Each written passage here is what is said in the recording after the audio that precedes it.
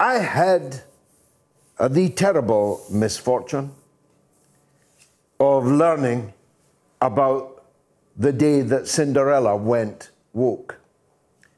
My children love Cinderella, and in truth, so have generations of children. But it turns out that it is a deeply sexist, misogynistic piece of work. The wicked stepmother wasn't really wicked, because women can't be wicked to each other. She's just a frustrated lady d'un certain âge with a difficult relationship with her stepdaughter. Her stepdaughter doesn't really want to marry a prince, although my daughter does and plays at Cinderella most days. Cinderella really wants to get on in her career and doesn't want to be kissed back to life. Doesn't necessarily even like apples. Cinderella actually didn't want to marry a prince, didn't want to marry at all, because of course that's the old patriarchy game. The new film of Cinderella has the prince who, as my next guest put it, quite brilliantly, how shall I put it, he said, doesn't look as if he'd be really that interested in a princess. He does ask Cinderella for her hand in marriage, but Cinderella turns him down. She wants to put her career first. It is a rewriting of history, a rewriting of our culture, but it's also dreadful. It is utterly boring and bereft of any circumstance that might have made Cinderella the story that Disney made it and that entertained so many generations of our young people. Michael McCaffrey is our resident film and culture critic, and I'm glad to welcome him back here onto the mother of all talk shows. Michael, you must have, because I'm sure we pay you to do so, you must have watched this dreadful film. Tell us about it. Hello, George. It's great to see you again, and great to be here. Yes, I watched this movie for no other reason than I was paid to watch this movie. God help me. I did not receive combat pay, at least not yet, but I think I should have. You summed this movie up pretty good. It's a really dreadful movie. It's amateurish at best. But the thing that struck me about it when I was watching it was, my goodness, it is so relentlessly, aggressively woke and meaning to indoctrinate really young girls into this sort of worldview, which, you know, you can have your opinions on that, but just to give you a slight taste of how wonderful this movie is. You're correct. Cinderella is interested in her career first. She actually has a line where the prince, you know, says he loves her, and she says, well, if I have a choice, I choose me. And I thought, oh, wow, that's how educational for people to be so self-centered. Good for her. But she doesn't want to be the princess. The prince doesn't want to be the prince either. He doesn't want to be king. So thankfully, they wrote in a character, Princess Gwen, who is the younger sister of the prince, who is very frighteningly similar to Hillary Clinton. She's very smart, and no one listens to her. All these men just ignore her. The evil stepmother, of course, is not evil at all. She's just misunderstood because the patriarchy took away her dream of being a musician. And the fairy godmother is not a fairy godmother. It's a genderless godparent, played by Billy Porter, in an extravagant display of horrible acting. And James Corden shows up as well, which should make everybody so excited. James shows up playing a fat mouse, which, you know, as I said in my piece, feels a little bit like typecasting to me. But hey, your, your mileage may vary on that. But this movie is just relentless in its sort of political point of view being put forth forward.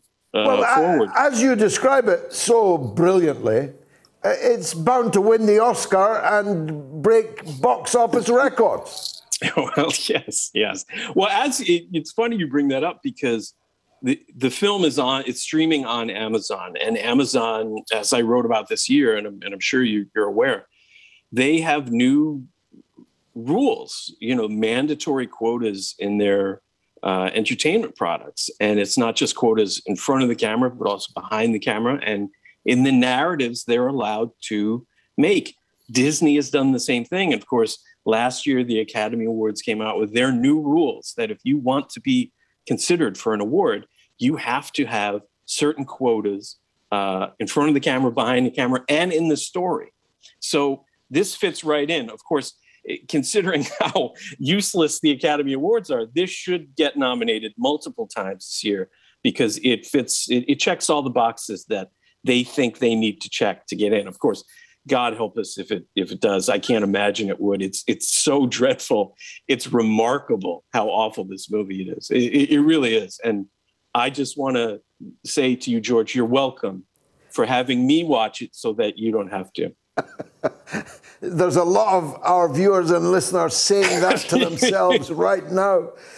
The one thing that you can, I think, be sure of is that our daughters will not be clamoring to see it, because it is bereft of all magic. And when you're a little girl, trust me, I mean, my daughters are the daughters of revolutionary parents.